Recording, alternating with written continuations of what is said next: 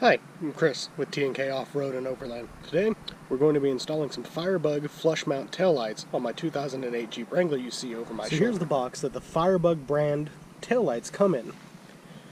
Here's the panel.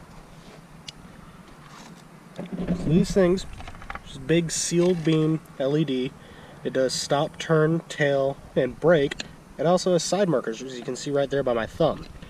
It's just a molded ABS plastic type panel. The nice thing about these versus some of the more expensive ones is, one, it comes with the resistor here for LEDs, and two, it comes pre-wired to accept the JK taillight connector. So there's no wiring. This is a simple plug-and-play setup. Alright, so here we are. We have our taillight. This one is the one on the driver's side. We're going to undo these two Phillips screws right here. One on the top, one on the bottom. Then you move the taillight towards the center, and it comes out.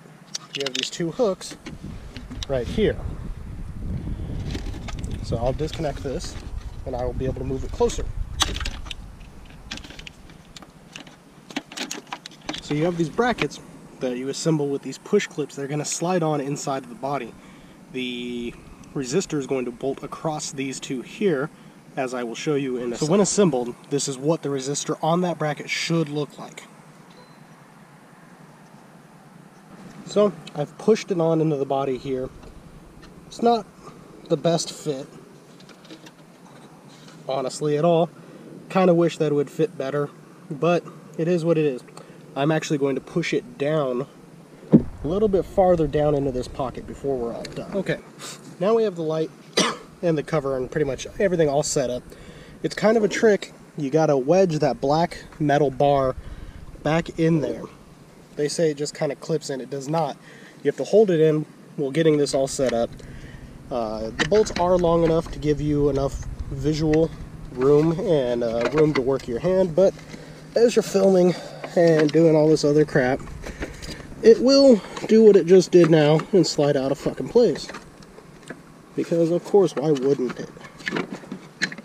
So just kind of hook it back into place. Get the screws started.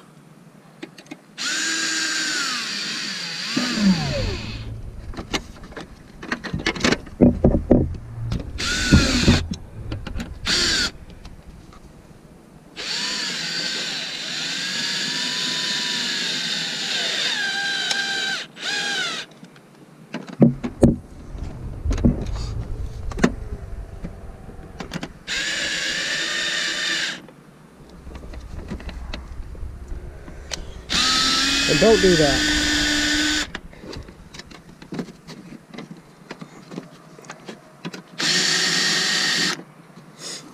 All said and done, that's what you should have. See, it looks alright. Let's see how it works.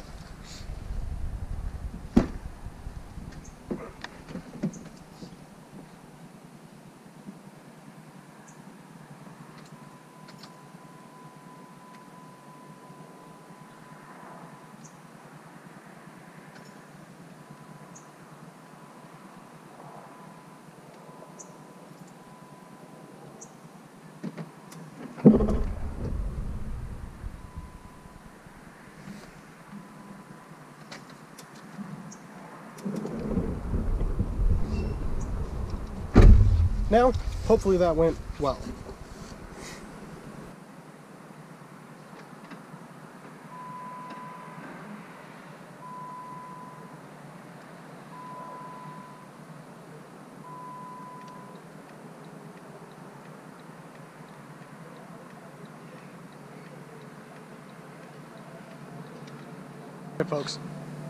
Alright folks, and that's it. You do the same thing on the other side, and you're in business. So far it was a pretty easy install. They look pretty good. We'll see how it is on a review video later.